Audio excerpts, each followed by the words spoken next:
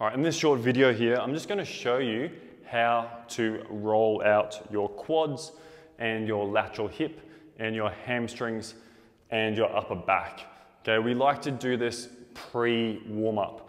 The goal with your foam rolling is to desensitize any areas where there are some restrictions, so we can get into those movements a lot more free once we start our warm-up movements. Okay, so for our quad, we're going to use a foam roller. Choose the level of hardness that you prefer. I like to do one leg at a time, and I'm sort of just using my body weight and letting that roller go from right down on the knee, right up into the hip. If there's any spots that feel a little bit more tender, then just spend a little bit of time there. What we can do as well is go through a little bit of active range. So on the quad, we can think about, if we find a spot, just pulling that heel up towards our bum. Okay, we can do that on both sides.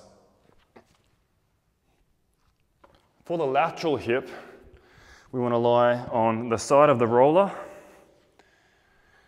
and we want to come in down here through the glutes, and then anything from right down towards the knee. Okay, to move into our hamstring, under the thigh, and same thing, we want to play around and focus on any areas that feel like they could use a little more attention. The goal isn't to roll for hours upon hours. The goal is just to do something between about 10 to 20 strokes on each area, just enough to desensitize that area. So when we do go into those stretches or the mobility or our warm-up sets, everything is a little bit less protective.